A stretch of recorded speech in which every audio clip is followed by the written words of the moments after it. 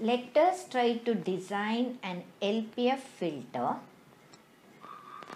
for the desired frequency HD of e to the power j omega is equal to e to the power minus 3j omega for all the values of omega between 0 to pi by 2, and it is 0 for pi by 2 omega pi. We are supposed to find out h of n using frequency sampling technique for n equal to 7. So this we have taken it as m. Also, we need to find out h of omega, and we need to draw the structure for this. So let us try to draw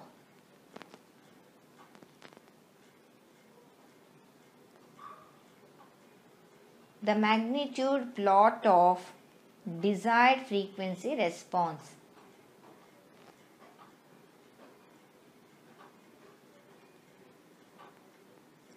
Zero to pi by 2. Since there should be a symmetry, I get this as minus pi by 2. Now, for omega k is equal to 2 pi by 7 into k. For all the values of k varying from 0, 1, 2, 3, 4, 5, 6. When the k value is equal to 0, omega k is equal to 0. When k value is 1, it is 51.42. When k value is minus 1, it is 51.42. And k value is equal to 2, it is 102.85. When k value is minus 2, it is 102.85. When k value is equal to 3, it is 154.26. It is minus 154.26.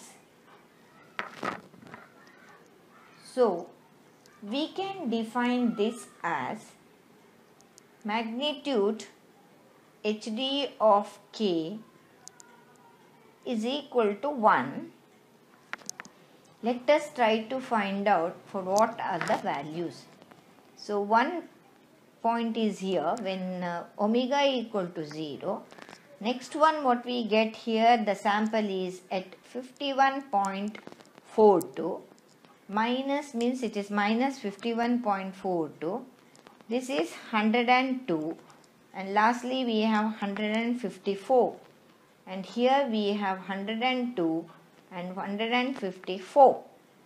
So we have here HD of k is also equal to the magnitude h of k in case of frequency sampling method is equal to 1 for all the values of k.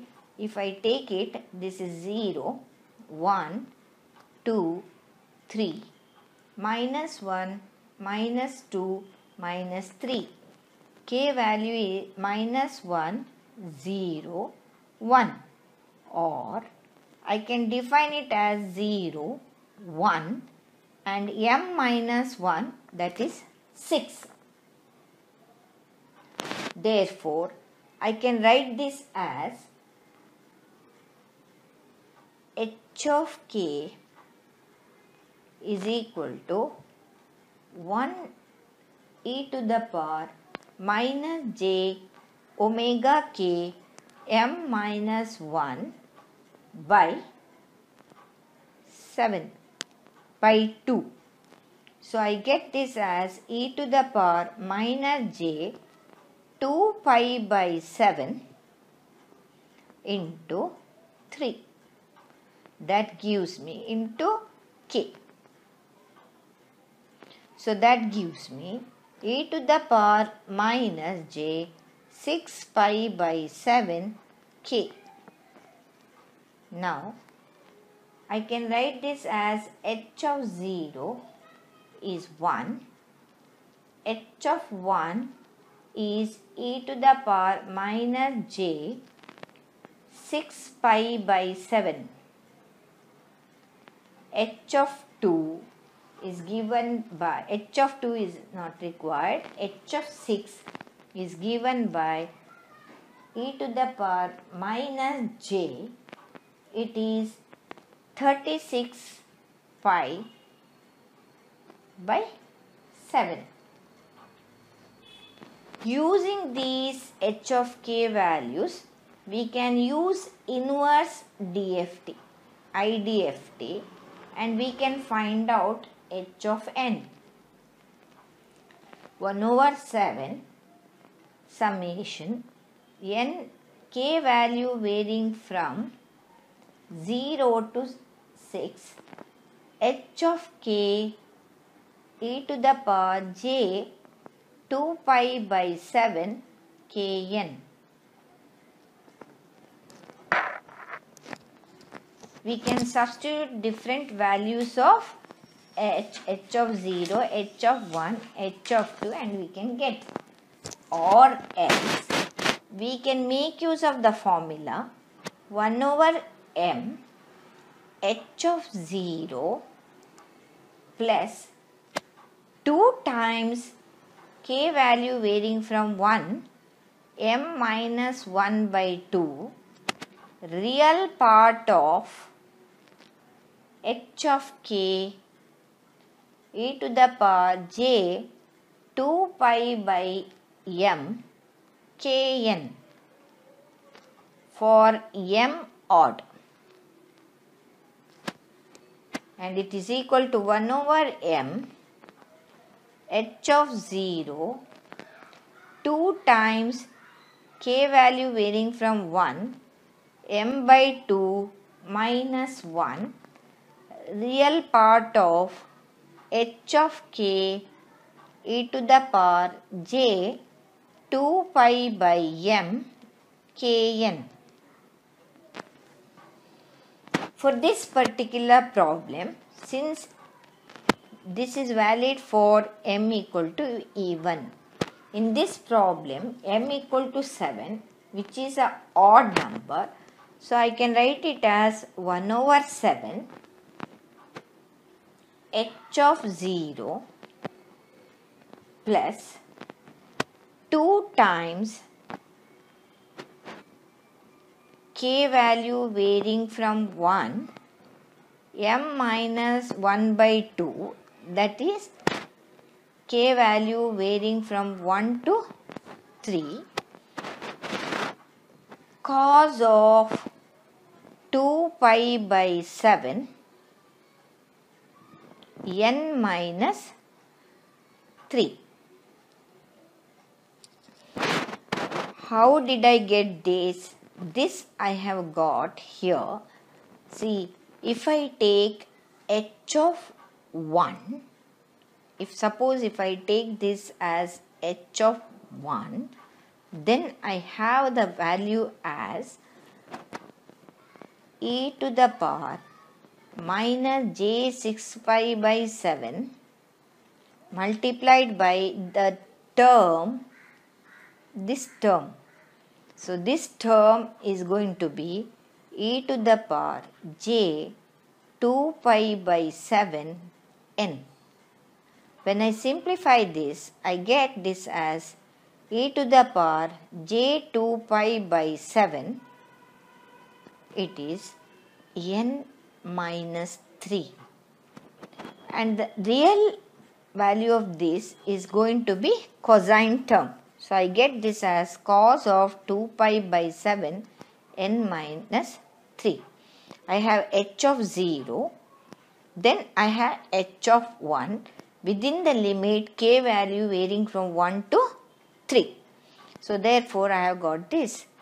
Substituting the values, I get the values as h of 0 minus 0.11454 and h of 1 is equal to 0.07928. H of 2 is equal to 0.3209 and H of 3 is 0.4285. Then H of 4 is equal to 0.3209. H of 5 is equal to 0.0728. Then H of 6 is equal to minus 0.11454. Now, we have to draw the structure. Before we draw the structure, let us try to find the frequency response. It is h of omega is equal to n value varying from 0 to 6. H of n e to the power minus j omega n. So you can get by using this formula. This is nothing but h of 0, h of 1 e to the power minus j omega, h of 2 e to the power minus 2j omega, h of 3 e to the power minus 3j omega, plus h of 4 e to the power minus 4j omega, h of 5 e to the power minus 6j omega, h of 6 e to the power minus, this is 5, 6j omega. We also know h of 0. This is h of 1 e to the power minus j omega, h of 2 e to the power minus 2j omega, h of 3 e to the power minus 3j omega, whereas if you look at here, h of 4 is same as h of 2. So I can write this as h of 2 e to the power minus 4j omega. Then we have, if you look at h of 5, it is same as h of 1. So I can write this as h of 1 e to the power minus 5j omega plus h of 6 is same as h of 0. So I can write it as h of 0 minus 6j omega. Now I can group h of 0 plus h of 1 e to the power minus j omega plus e to the power minus 4j omega, h of 2, it is e to the power minus 2j omega, h of 1 it is 5, it is e to the power minus 4j omega, h of 0 is 1 plus e to the power minus 6j omega. So this term I can remove here. If you want, you can further simplify this by converting this into sine term, or you can leave it here by substituting the different values of h. Coming to the structure, we'll write the single pole structure. Single pole structure is given by h1 of z h1 of z is nothing but it is z to the power minus 7, and this is 1 by 7. This is x of z. Then we know that h of z is equal to h1 of z into h2 of z. This is the formula we have. We have to realize this. Now h1 of z is given here. Now we have to realize this h2 of z. h2 of z is here. h of 0. Gain is h of 0. Z minus 1. Then the next term is going to be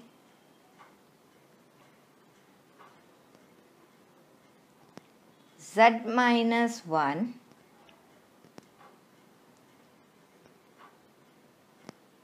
it is e to the power j 2 pi by 7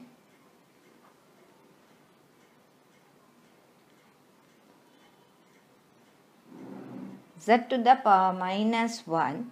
You have e to the power j 12 pi by 7 multiplied by